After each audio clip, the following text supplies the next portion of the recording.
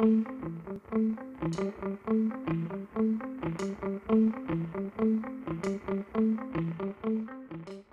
name is David Breen. I'm a consultant abdominal radiologist here at the University Hospital Southampton, and I've been asked by Kidney Cancer UK to talk a little bit about what we're doing here in terms of treating small volume kidney cancers.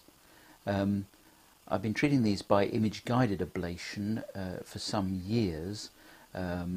Just to put that in context, traditionally you'd have had a nephrectomy or a whole kidney resected if you had a kidney cancer detected.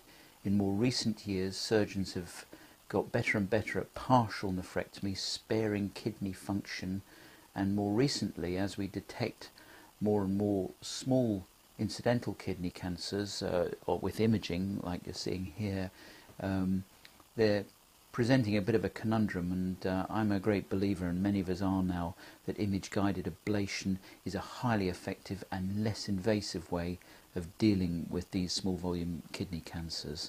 For a number of years we worked with radiofrequency ablation, but in more recent years, certainly in the last 6 or 7 years, we moved over to cryoablation because it's much more accurate and tailored and very well tolerated by patients and just as effective as kidney cancer resection.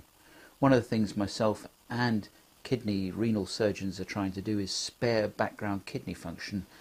Kidneys are more important than we know, and protecting kidney function reduces your risk of stroke and heart disease. So anything we can do to preserve functioning kidney but deal with these smaller tumours is a good step forward.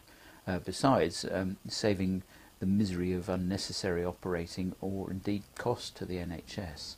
So one of the questions is, how do you end up being referred for consideration of cryoablation?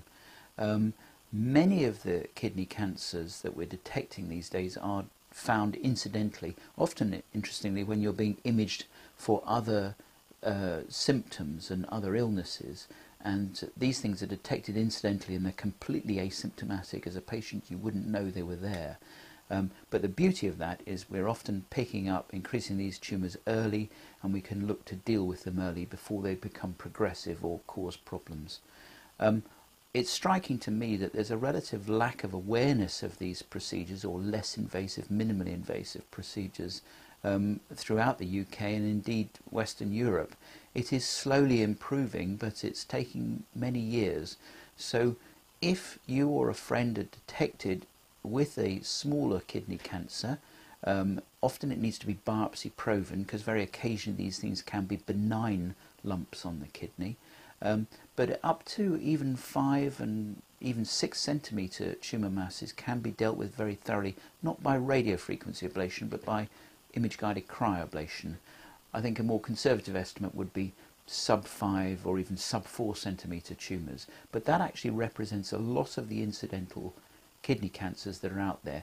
Normally these days we aim to prove by biopsy that it is a kidney cancer, and then when you're in discussion with a physician or surgeon, often in another specialty, when this is raised to you that you may have a kidney cancer, it is worth saying at that point, is there an opportunity to have this dealt with by cryoablation or image-guided tumour ablation? And sometimes that is a new option even to the physician or surgeon. Certainly there are a number of institutions up and down the country. Ourselves here in Southampton have a large volume of experience, but also at UCL in London, at St James's in Leeds, in Gart Naval Hospital in Glasgow. These are other institutions with relatively well organised cryoablation services in the last few years. So what does the procedure of a renal cancer or a renal tumour cryoablation actually involve? Well, first off, you and your doctors need to be sure that it's the right thing to do for you.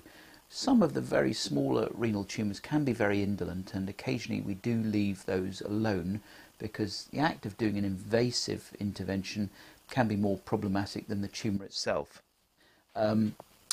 If, however, the lesion's growing and it's growing more to sort of 25 millimetres, 30 millimetres, by the time it gets to those sort of sizes, we tend to intervene as long as you're fit and able to tolerate a procedure. And obviously image-guided cryoablation represents a less invasive procedure. After a review here, the way we run it at Southampton is you're seen by myself or a colleague, and you're also seen at the same sitting by an anaesthetist who's prepared to put you to sleep for a GA procedure for 2 hours.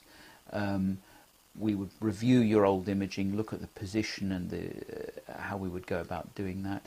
Most of the tumours in any location on the kidney are approachable by this technique. You come into hospital usually the night before or occasionally the morning of. You're put to sleep for a general anaesthetic, interestingly, not because it's painful like traditional surgery, but for this procedure so that we have you absolutely stock still, so that we can target things very accurately under imaging guidance. We would place a number of probes into the tumour. On occasion we will do it synchronously with a biopsy, and these are cryo probes, and the aim being to disperse them around the tumour so that we can get an ice ball that subsumes, and that's how we measure the treatment, and we can watch it evolve and subsume the tumour target and actually destroy it in situ. In some patients we need to move the bowel out of the way about 50% of the time to make sure there's no bowel injury, and that's all part of the procedure itself. On the whole, it is strikingly well tolerated. Well over 96% of our patients go home the following day. So I should clarify, when we do the ablation procedures, the patient's asleep, often in a prone position on the CT scanner, because we're using the CT scanner for guidance. And myself as the operator is actually in the room.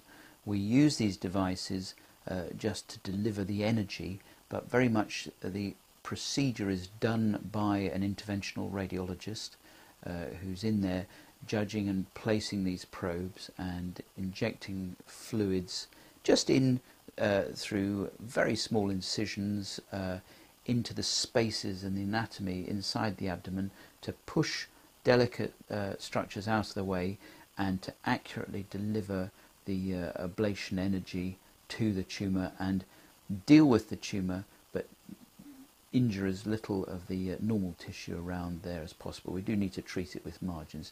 So these are simple ablative devices. They look like something about the thickness of a pencil lead, and we'll often put 4 and 5 of those commonly into a tumour in very accurate positions, plus or minus 3 millimeters around the tumour, so that when we turn them on we can watch the lethal ice, as I call it, that's the ice that destroys the tumour, of minus 120 degrees centigrade, subsume the tumour target, and that's how we measure it and dose up the treatment and make sure that it's safe and guided and doesn't injure adjacent critical structures. That involves very much an operating interventional radiologist with their understanding of the images and manipulating the tissues, which is something we do in a whole number of other areas with vascular and liver disease as well. It's not done by robotic surgery, it's using some small clever devices and these scanners that you will commonly go and have a diagnostic CT scan in to guide the radiologist in placing these devices. How about returning to normal work and normal function? Again, these procedures are very well tolerated. Most patients we encourage that they leave hospital, the vast majority, 96% plus in our data, the following day, and we encourage patients to get up and about as soon as possible. You are able, I usually say patients are able to drive within a week, and in fact many patients return to work at a week, which is something you often don't do after a partial nephrectomy. And on the whole, you're free to get on with your life. I think we'd be cautious about contact sports shortly thereafter. I think you'd want to give that a longer break, of maybe a month or two. But otherwise, this is well tolerated, and you wouldn't be aware of it. Sometimes there's some numbness on the skin after the procedure, but the body meanwhile deals with the small amount of dead tissue inside, and over the period of a number of months, occasionally years, we watch it gradually involute on the scan, and your body excretes that dead, denatured tissue. So the beauty here is returning to normal function as quickly as possible. So I'm also often asked that if image-guided ablation, or indeed cryoablation, can be used for an incidental primary kidney cancer, can it be used for other sites of disease? Well, yes, it can.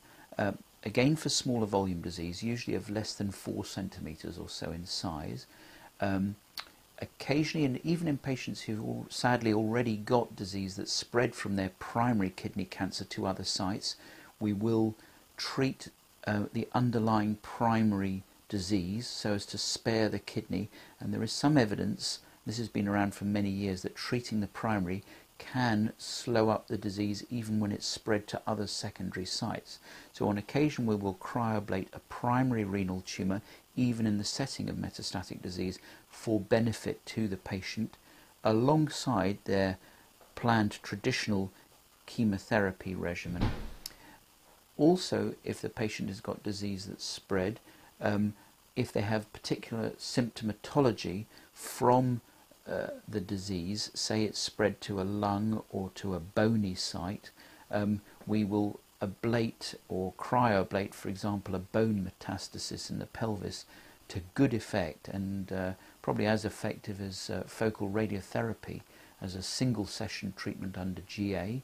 And so that's another site where we will utilise image-guided cryoablation, often dovetailing it together with the patient's chemotherapy as necessary.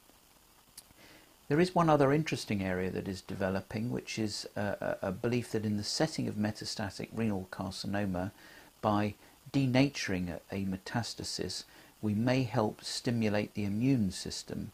This whole arena of immuno-oncology is a very interesting area, but there is increasing evidence that if we ablate a focal site of metastatic disease, we may help to stimulate the immune system by exposing it to dead tumour antigen alongside chemotherapy or immune stimulating drugs to help fight metastatic kidney cancer. And again, I think there's increasing awareness of this amongst the oncological community and oncology colleagues of mine, that we can use ablation to enhance various immune modulating therapies that are out there.